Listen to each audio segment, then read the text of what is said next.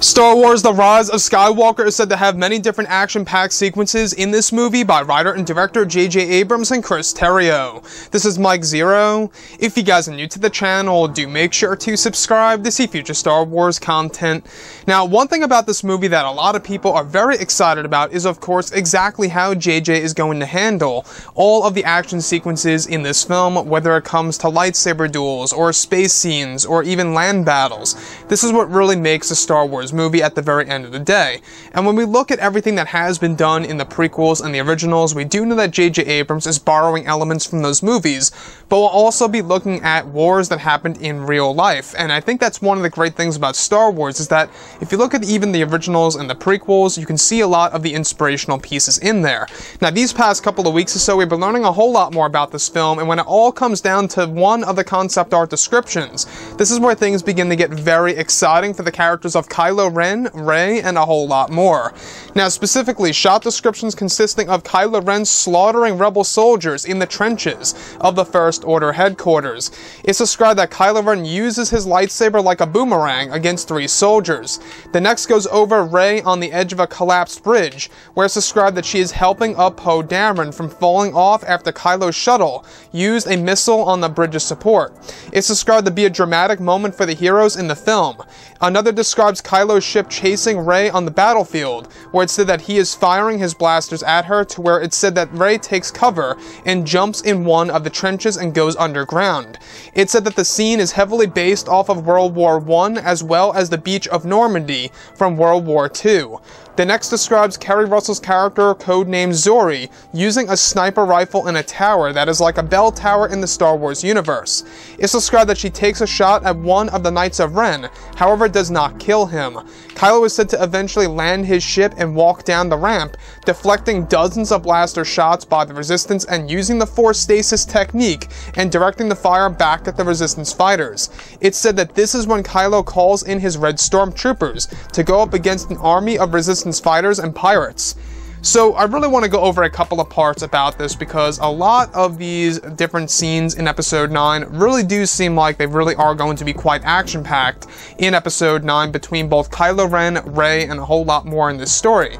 So the one piece that I really do want to go over is, of course, how it's described that Kylo Ren is using a certain ship in this movie in order to go up against Rey over the battlefield within the 3rd act of the film. In case you guys did not know, Kylo Ren gets a brand new ship in this film. It's gonna actually be colored white, and it's exactly where he stores the Darth Vader melted helmet. Now, what I like so much about this is that this could very well be used as a piece of symbolism. We do know that his ship is going to be colored white in this movie. It could very well be a piece of symbolism of Bendemption, or a Kylo Ren redemption arc, where Kylo Ren is going to become Ben Solo once again at a certain point in time in this film. So the other piece that I do want to go over that also really does intrigue me is how Kylo Ren is described to be slaughtering rebel soldiers in the trenches of the First Order headquarters, where it's described that Kylo is using his lightsaber like a boomerang. Now, we haven't seen any of the major characters use this ability in the sequel trilogy so far to a great extent, and that Kylo Ren will be now using that actual move in Episode 9, The Rise of Skywalker, taking down Resistance fighters. And what I like so much about this is that this really is somewhat of a callback to what Darth Vader does in the comics, and even in Rogue One, A Star Wars Story, when he's just deflecting blaster fire and pretty much, all hell is breaking loose when, Kylo Ren comes into play here and he's taking on the Resistance themselves. So I also want to go over the dramatic sequence. This also falls directly in line with the large bridge set that was actually developed over at Cardington a couple of months ago, where Rey is actually said to be helping up Poe Dameron after Kylo Ren destroys the support of the bridge itself, where it begins to collapse, where Rey has to actually save Poe Dameron from sudden death. So what I like so much about this is that this really does kind of just create more experiences between both the characters of Rey and Poe Dameron, something that we have not seen too much of in the sequel trilogy, other than at the very end of Episode 8, where we saw them on board of the Millennium Falcon. That was about it right then and there.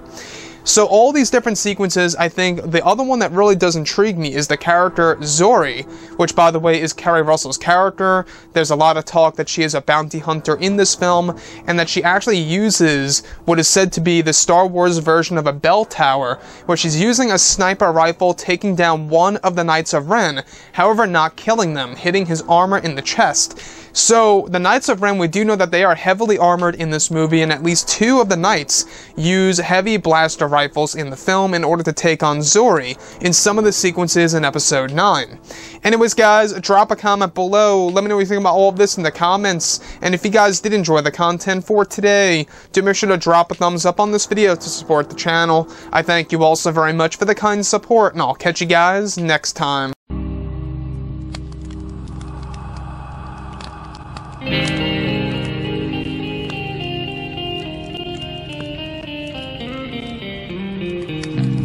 Gun in hand, we are alone again. No, I'm not one from night to moon.